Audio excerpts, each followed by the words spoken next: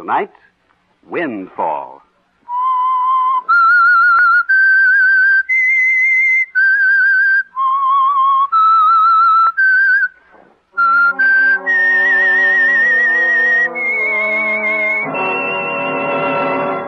I am the Whistler, and I know many things, for I walk by night. I know many strange tales, many secrets hidden in the hearts of men and women who have stepped into the shadows. Presently, I'll tell you about nameless terrors of which they dare not speak.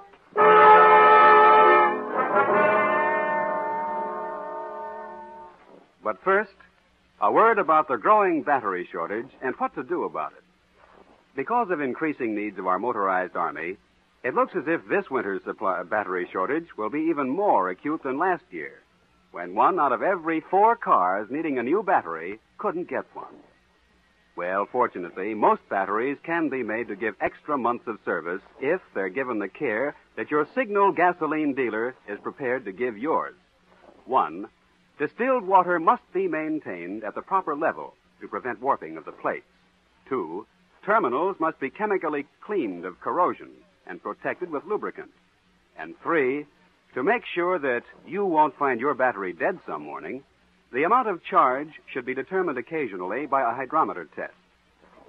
Should your present battery be too worn to take a recharge, now is a good time to find that out, while most Signal gasoline dealers still have a limited number of deluxe quality Signal batteries on hand, guaranteed by Signal Oil Company up to 2 years of service.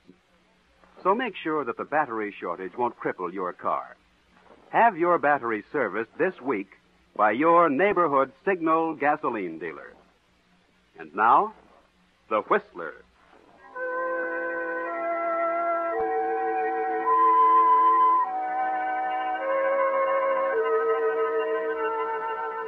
Sometimes it's hard to believe what a difference a single day can make in a man's life. Yes, or even less than that, an hour or even a minute, because fate can move in a split second. Take the case of Robert Bradley, for example.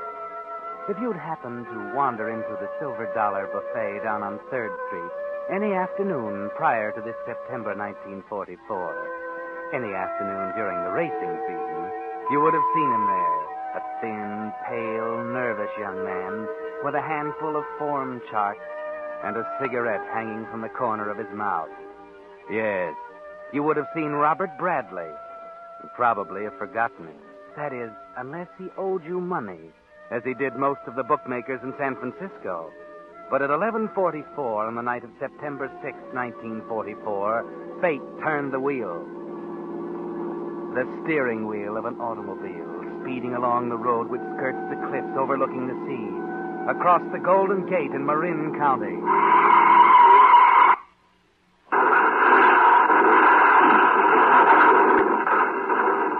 And in the space of a split second, Robert Bradley changed from a nobody into a somebody.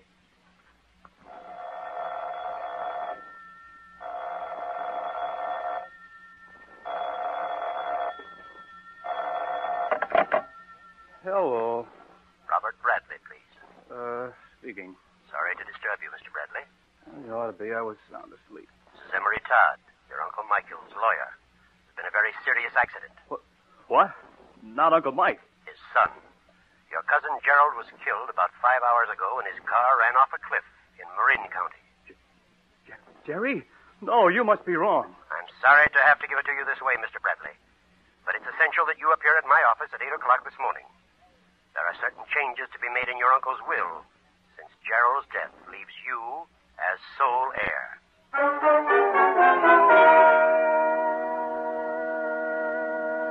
Yes, if you'd seen Robert Bradley after the night of September 6th, you would have remembered him. You'd have recognized him, of course, from his picture, which appeared in the morning papers alongside that of Gerald, under the headline reading, "Death of Gerald Bradley leaves cousin heir to fortune." It's a windfall, isn't it, Robert? And you can certainly use the money. But you seem rather unhappy about it there in Mr. Todd's office. Yes, you thought the world of Gerald, didn't you? Mr. Todd, is it necessary that we do all this today? I'm hardly in the mood. Of course. I understand how you feel, my boy. And I'm sorry. I was fond of Gerald, too. Your uncle's condition is extremely precarious. Oh, nonsense. Uncle Michael lived to be 80. That's precisely the point. I've just talked with Dr. Blaisdell. He gives your uncle a week. Must you be so practical? I'm afraid I must. Law is a very practical business, Robert. And you must remember we haven't much time.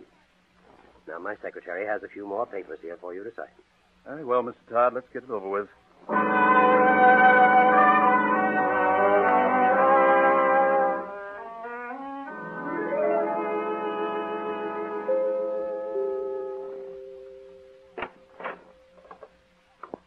Good morning, Mr. Robert. Oh, hello, Green. I've come to see Uncle Mike. He'll be happy to see you, sir.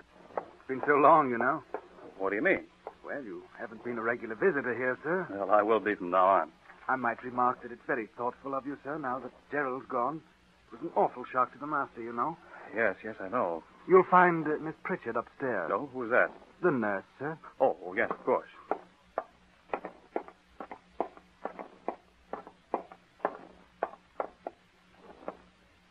How do you do? I'm Robert Bradley. Yes, Mr. Bradley. How's Uncle Mike? Dr. Blaisdell was here just an hour ago. It doesn't look so good, I'm afraid. The doctor can't understand what keeps him going. And I can't understand why they told him about Gerald. They must have known it'd be too much for him. There was some legal reason, I believe. Something about his estate. Oh, yes, I've been through that once already. I want to see him. I'm sorry, but Dr. Blaisdell left orders that no one... I don't give a hang for Dr. Blaisdell's orders. He needs me, and I'm going to see him.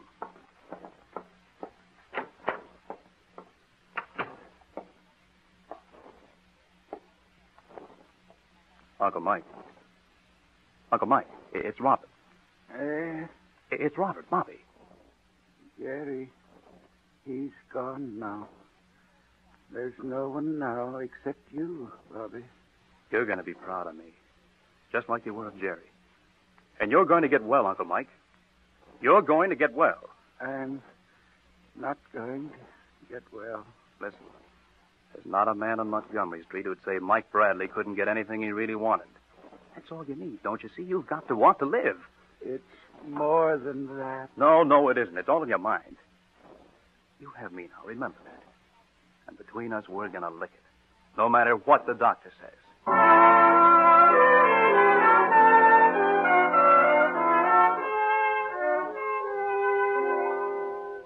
So Robert and old Michael are going to fight it out together. Yes, and it's just what Michael needs. Someone who cares about something beside that $2 million estate of his. It's not long after Robert deserts the buffet on 3rd Street for Michael's mansion in Hillsborough that the old man appears to pick up a little, to take more of an interest in life. Dr. Blaisdell is amazed.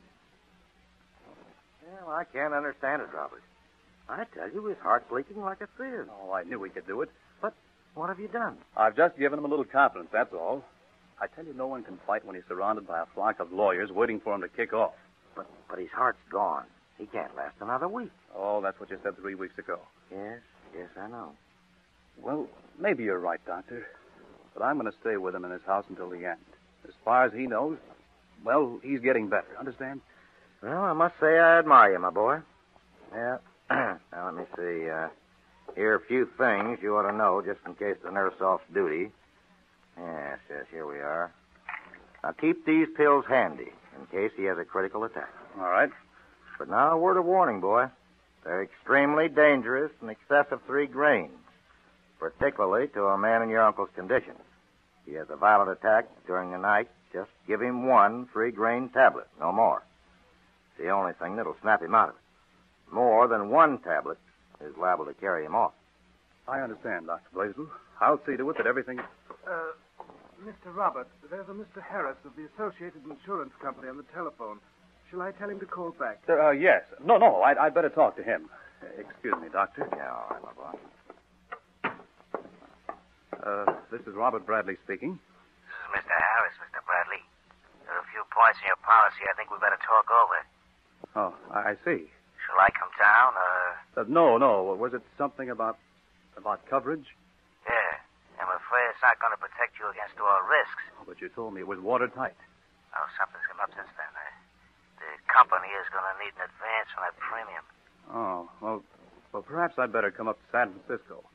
We can meet for lunch today, say, in the lobby of the St. Francis. Well, that's fine, Mr. Bradley. All right, I'll meet you in an hour.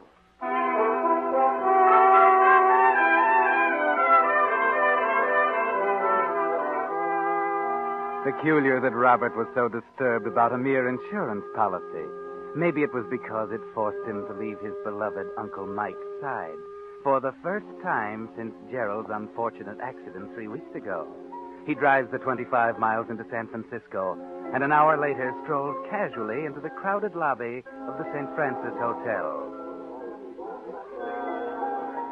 He picks up a newspaper at the stand in the lobby, seats himself on the lounge in the center of the room, and opens his paper to read. Oddly enough, he's seated back to back with another man reading a paper. I told you never to call me down there. It's been 3 weeks. What are you doing, hiding out on me? I've got to stay there until he kicks off, understand? No, that may be too late. What do you mean? They're beginning to wonder About what? about what Jerry Bradley was doing in Marin County the night he had an appointment in Berkeley. Well, that's your worry. It's going to be yours if I get much hotter. What are you getting at? 25 grand. Don't be stupid. There's nothing until he kicks off, understand? There's A got to dime. be something. There's got to be. I got to get out of town, I tell you, and that takes dough. They can't suspect. They don't know a thing. I've seen them start this way before and end up in the green room at San Quentin. Just get me the dough, that's all. But fast.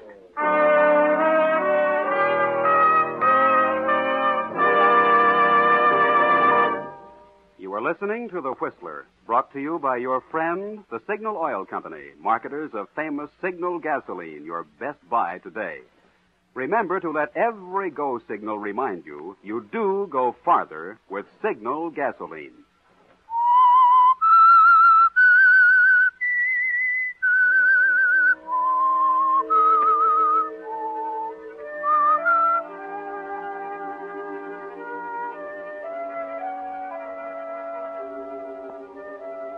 Well, Robert, so your friend Mr. Harris, or should I say Candy Monahan, is worried about your insurance coverage. It seems he couldn't foresee that it wouldn't cover a few suspicious minds on the homicide squad. And it didn't clear up a few questions about Jerry Bradley's death, questions that didn't have answers yet. You watch the papers now very carefully, looking for a sign that the police suspected your windfall might have been brewed artificially by your friend Candy for a fee of $25,000. And you began to wish you had let matters lie instead of ingratiating yourself so thoroughly with Uncle Mike. For didn't Dr. Blaisdell himself say you were responsible for prolonging his life? You're waiting for him to die now, almost openly, because Candy can't be put off much longer, and yet he continues to linger.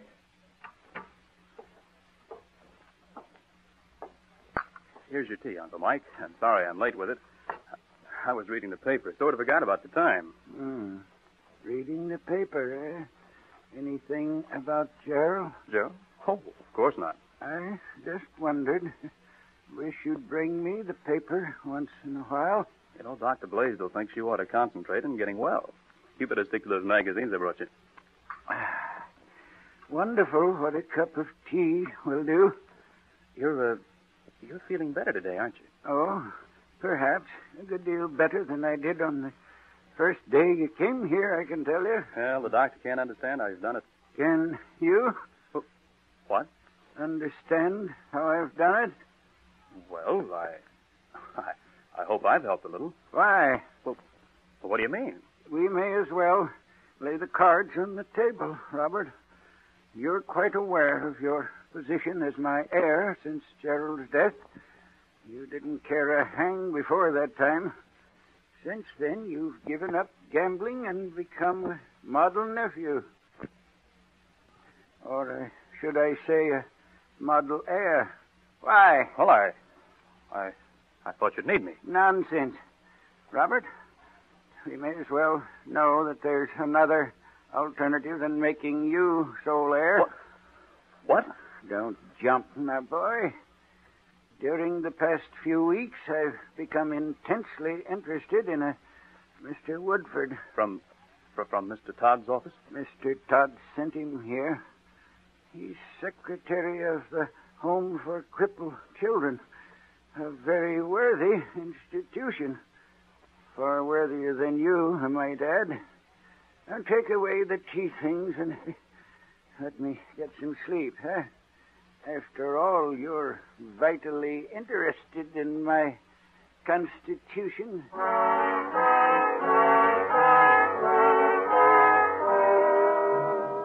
Poor Robert doesn't sleep much that night, lying there staring at the ceiling, thinking. It begins to look like the past might not be so rosy after all. That maybe at its end he'll find the little green room at San Quentin with a very worthy charity richer by $2 million. Something has to be done about it. And besides, the butler has just told you that the insurance man is waiting again to see you. You fool. What are you doing here? I had to. They were asking more questions. Like what? Like that whiskey bottle I planted in the car. You found a guy in Sausalito who sold it to me. I'm higher than a firecracker, I tell you. I got 2 days, you understand? Just 2 days to scram. You're going off hat-cocked. Don't tell me what I'm doing. I know, see. I just might make it if I beat it now, but it's a long chance. Listen, 5 minutes after he kicks off, I'm good for $50,000 at any bucket shop in town, but not until. Give me one more day. You've been handing me this now for a month. I'm going one way or the other tonight. Get this, then. If I go down, you're going with me. If I have to use this, Put that gun away. just remember that. We're both going over Niagara Falls in the same barrel.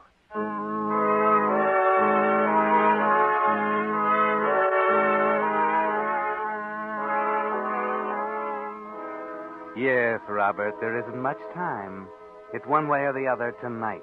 And this thing that looks so easy is getting pretty complicated, with Uncle Mike acting so strangely, as if he suspected the truth about Gerald. The will. You've got to find out about the will.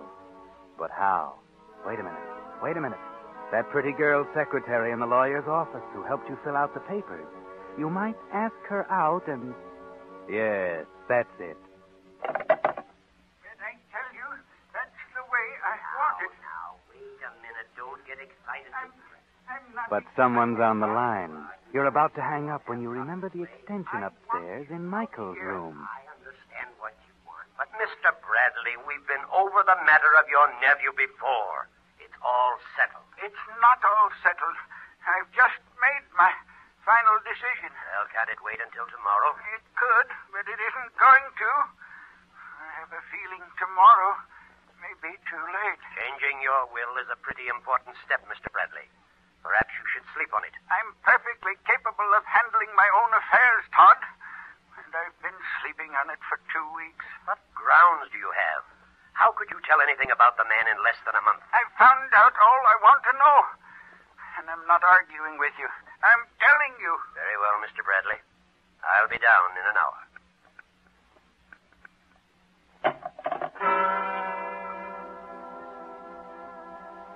There you are, Robert. Laid out for you on a silver platter. Wasn't just a hunch. Maybe Uncle Michael has seen the newspapers. Or maybe Green, that fishy-eyed butler. And in just 1 hour, you'll be a nobody again. Just another deadbeat with a flock of debts, trying to borrow a 2-spot to put down on the next race. Just 1 hour, Robert, unless Uncle Mike happened to die in that hour before Todd gets here. Yes. What about that? What about the little green room at San Quentin? Remember what Candy said about both of you going over Niagara in the same barrel? Yes. Uncle Mike must die, but how? Sit down, Robert. Sit down and think this one out clearly. Can't be any slips this time. Wait a minute. Those pills. That's it. The nurse is gone for the night. Just time for his tea, too. Couldn't be better. Where are the pills? Oh, yes.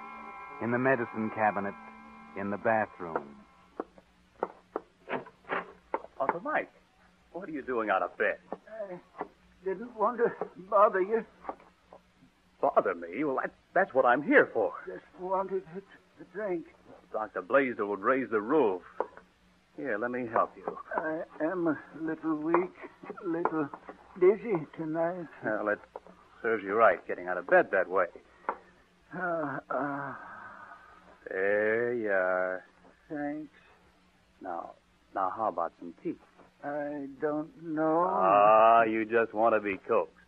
Now, don't go away. I'll have it for you in 10 minutes.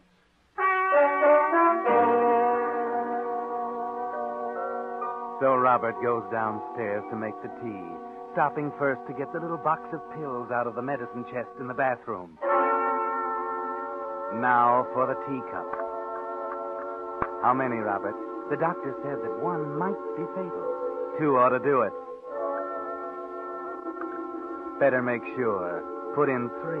That's 9 grains.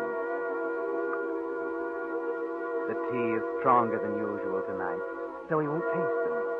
And don't quite fill his teacup, so he'll be sure to drink it all. There, that's it. Now, back up to the bedroom. You still have 40 minutes to go, and there's plenty of time. 9 grains shouldn't take long, should they?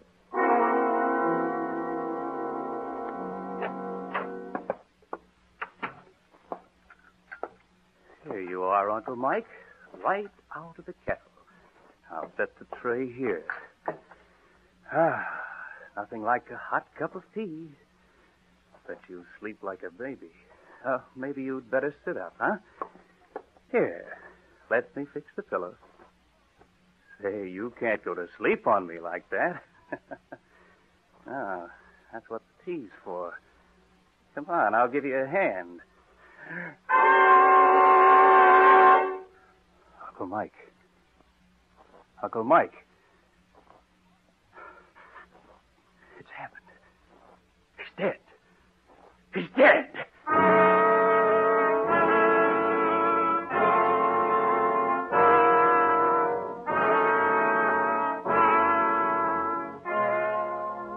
It couldn't be better. Almost too good to be true. Yes, almost as if he did it on purpose, just to tease you. Driving you almost frantic and then quietly dying all by himself at the very last minute. That was a windfall, too, wasn't it, Robert? Now you hurry. Throw that cup of tea down the wash basin. Rinse out the cup and put it back so if the nurse saw you bring it up, it'll be there. Then call Dr. Blaisdell quickly. Everyone must be here to see it and to see that he did it by himself. It only takes the doctor a few minutes to get here and look at Uncle Mike. Yes, come at last. Did he cry out or anything? Well, I didn't hear a thing, Doctor. I just came in to bring him some tea a few minutes ago and found him lying there quietly as if he'd fallen asleep. Yes, that's just about what he did. I guess it's just as well. Yeah. He'll never know now about Gerald. What do you mean? You've seen tonight's paper? No. Gerald didn't die by accident, Robert. He was murdered. What are you talking about? Well, he was murdered in San Francisco by a man by the name of Monahan. But I thought, Marin County. Yes, so did I. Monahan drove him there and pushed his car over the cliff. This Monahan, he's, confessed? Didn't get a chance to. He chose to shoot it out with the police in a San Francisco hotel. Oh, I see.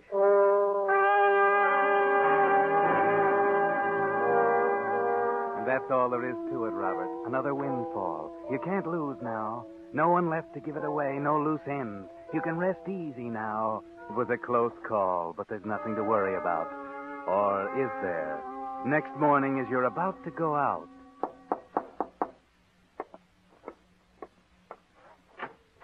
Robert Bradley? Yes.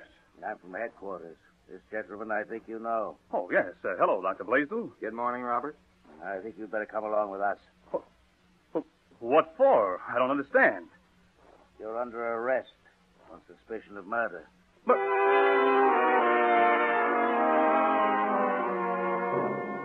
There's no use denying it now, Robert. You see, I'm the one who found the evidence. Evidence? Oh, I don't understand. How could you? I realized right away that your uncle had died from the effect of poison. I wondered if it might have been the tea you brought him. The cup had been washed clean, but a few drops had spilled on the saucer. Just a few drops you didn't notice, but it was enough. When analyzed, it showed the presence of the drug. But he didn't drink the tea. He died of the poison. And when I looked for the pills I gave you, I found that 6 of them were missing. You didn't have to use 6. 3 would have been enough. But I didn't. I only put in 3. I saw him earlier in the bathroom. Must have taken the other 3 himself. That's what killed him. He didn't drink the tea. He didn't. I didn't kill him. I wanted to. I intended to. But he was already dead. I doubt if the jury will believe that. Come on, son. Let's go.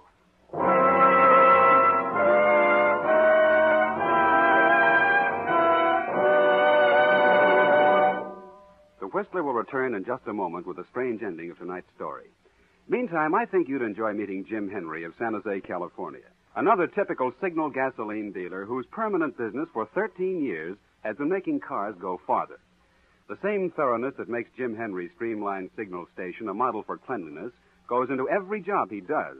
As a result, his growing list of regular customers ranges from the private cars of 2 local judges to an 18-ton truck. And I might add, not only does that 18-tonner require the most exacting types of lubrication, but its operator has made Jim Henry's Signal station his lubrication headquarters for 11 years. Well, friends, it's just such thorough, conscientious service as Jim Henry gives that's making more and more drivers switch to Signal gasoline dealers these days, when cars have to last. Naturally, Signal dealers, being in business for themselves, have more incentive to do a better job. Add to that Signal's finer lubricants, and you have a team that just naturally helps cars go farther. Why not put that team to work for your car? Drive in and get acquainted with your neighborhood Signal gasoline dealer. And now, back to the Whistler.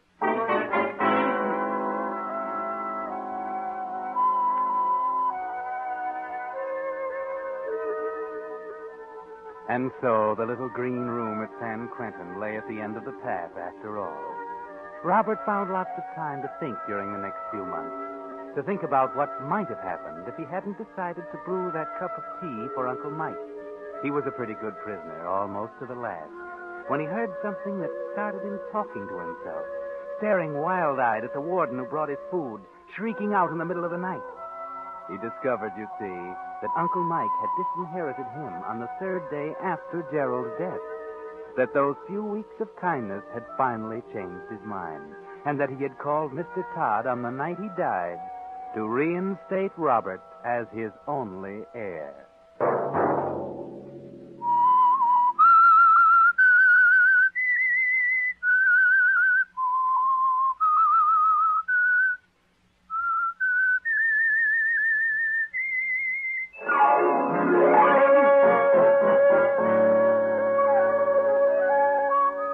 Monday at 9 o'clock, the Signal Oil program will bring you another strange tale by the Whistler. The Signal Oil program is broadcast for your entertainment by the Signal Oil Company, marketers of Signal's famous Go Farther gasoline and motor oil, and by your neighborhood Signal Oil dealer, who is at your service daily to keep your car running for the duration. The Signal Oil program, produced by George W. Allen, with story by Harold Swanton and music by Wilbur Hatch, is transmitted to our troops overseas by the Armed Forces Radio Service. Bob Anderson speaking for your friend, the Signal Oil Company, and suggesting once again that you let every go signal remind you that you do go farther with Signal gasoline. This is CBS, the Columbia Broadcasting System.